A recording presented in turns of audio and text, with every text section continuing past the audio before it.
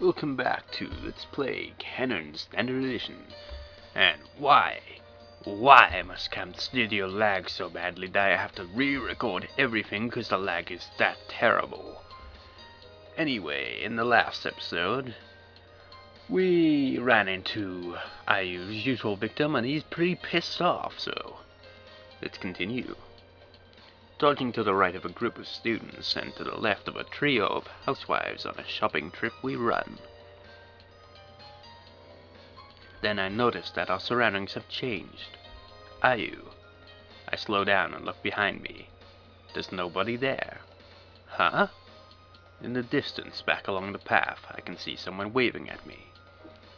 The figure, realizing that I've stopped, stands there, shoulders heaving. Ayu, I presume. How come I'm so far ahead?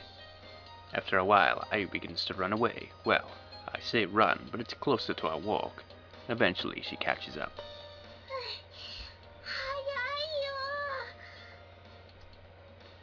She swerves uncertainly towards me, puffing out a white cloud. No, you're slow.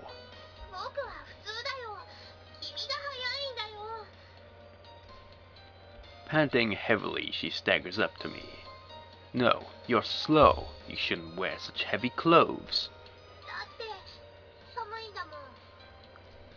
So, you should dress for the chase.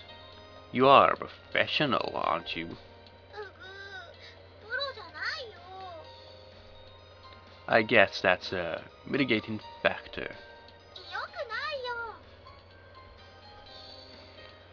We seem to have run pretty far. I have a feeling we're not in the shopping center anymore. We're not in Japan anymore, viewers. Wait, no, we are. We are in a place that I recognize from the anime, but Yuichi doesn't recognize it. Why? Because that is what the story is about. He's remembering the memories. Shut up and get on with it. There's nobody else in sight, for one thing. Well, there's still some time before sunset. There can't be that much daylight left. We've gone pretty far.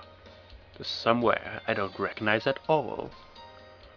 The sun shining through the snow, which covers the foliage above us, creates a strange and unfamiliar scene. As soon as she's sure the man from the stall is no longer chasing us, she gleefully produces the paper bag. Checking the loot already? I can't help it. It's true, though. I just hope you aren't going to procrastinate, whatever that's pronounced as, before getting around to it. With this rather unconvincing assurance, she tears open the bag. The steam from within fills the air with a delicious sweet smell. What have you stolen today? I ask, trying to peer into the bag. Brandishing the bag with a broad grin. What? Again? How?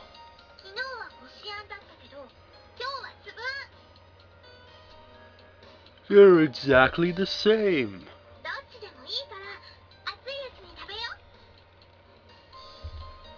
She has eyes for nothing else but her beautifully crispy taiyaki.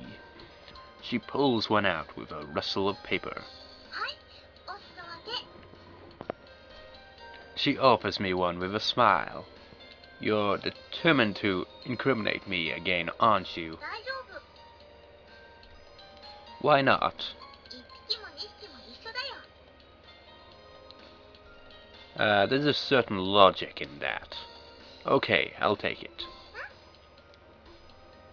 Nodding cheerfully, she hands me a taiyaki.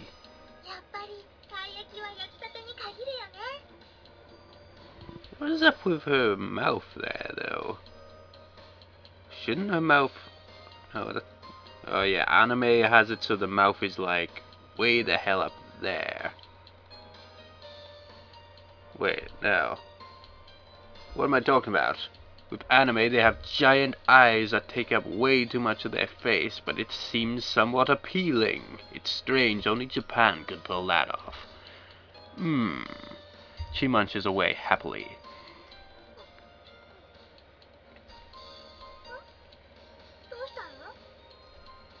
Nothing.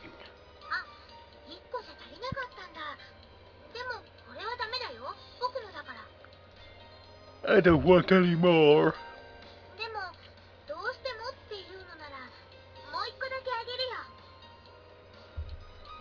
Ignoring my reply, she presses another into my hand.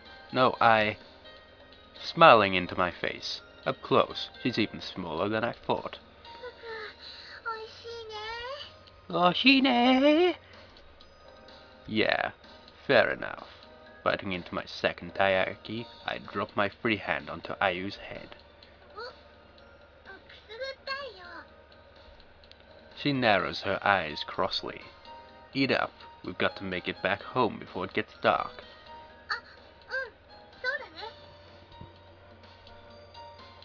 Nodding, smiling broadly, she pushes another taiyaki into her mouth.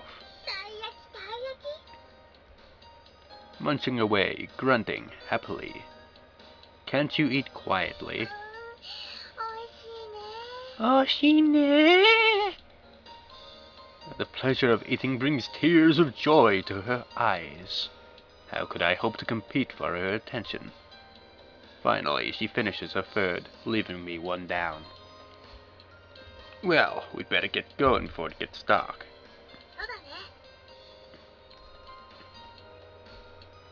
So, shall we go back to the shopping center first? So, are we going to go then? Don't you know? Uh-oh.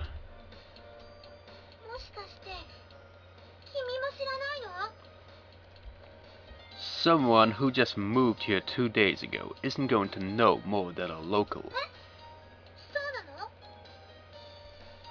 She stares at me, her expression unreadable. Of course, I've only had 1 day to learn my way around this place.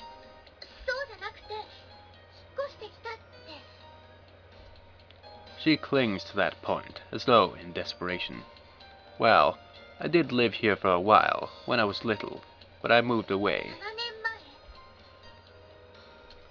Yeah, I guess the last time I was here would be around then. How did you know?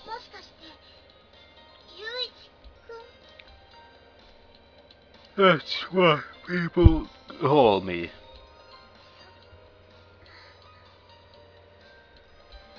She looks down, her voice fading away. Her shoulders tremble slightly.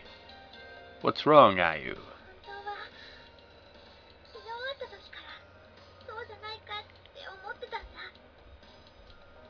She's shaking her whole tiny body.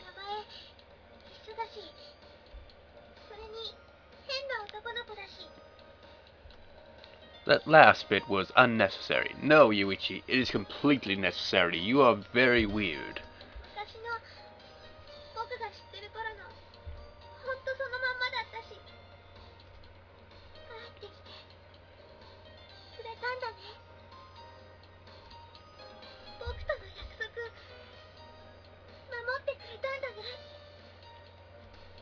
Suddenly, sweeping out of the corner of my memory, a scene.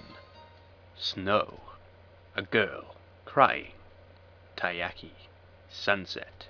And Ayu. Yes, I remember. I visited the town 7 years ago, and there was a girl I played with. Her name was definitely Ayu.